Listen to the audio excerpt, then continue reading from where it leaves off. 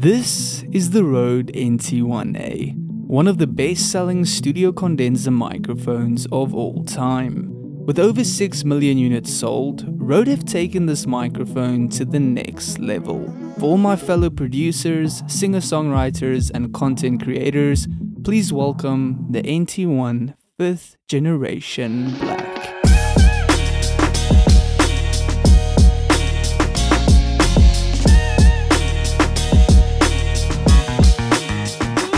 So about 10 years ago, back in 2012, I got my hands on a Rode NT1A. At the time, this microphone was found in almost every home studio, offering the look, accessories and crystal clear sound at a super affordable price. This microphone has been with me since the beginning, and when Rode reached out about their brand new NT1 5th generation, I had to check it out. Coming standard with previous NT1A and NT1 models, the 5th generation comes with a shock mount, pop filter, XLR cable and dust cover. Compared to previous models, the accessories are very much the same, except for the strikingly red XLR cable and black USB-C cable. Yes, you heard that correctly. This new NT1 5th generation has both a USB and XLR connection. Tucking both connections in such a compact space, this is how you do it. Not having the USB connection on the outside of the microphone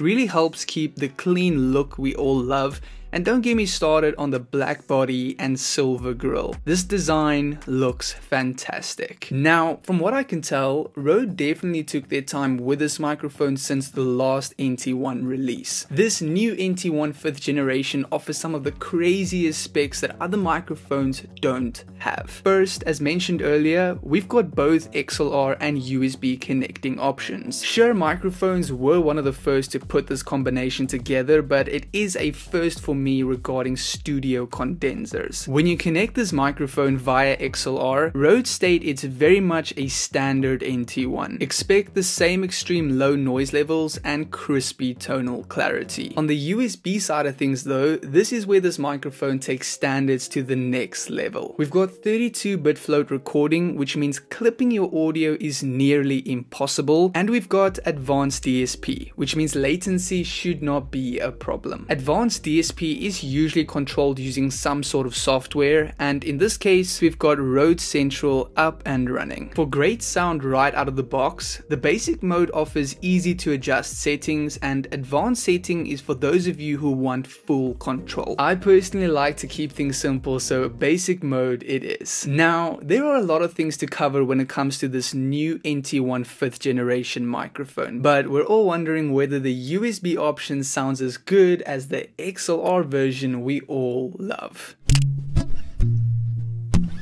Yeah, oh no, I don't work hard when it's easy, I put in work when it's hard. Girl, I never believed in love until I had yours. This is more than a season, and I'm not just wrong.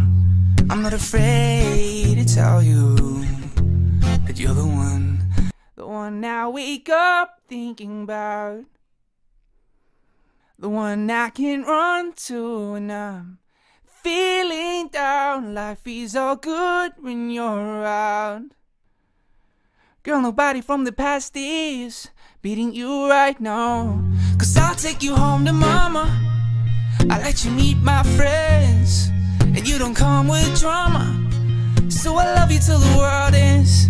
You ain't more than worth it, and I don't feel like I deserve it. You've got the pieces, you're my kind of perfect.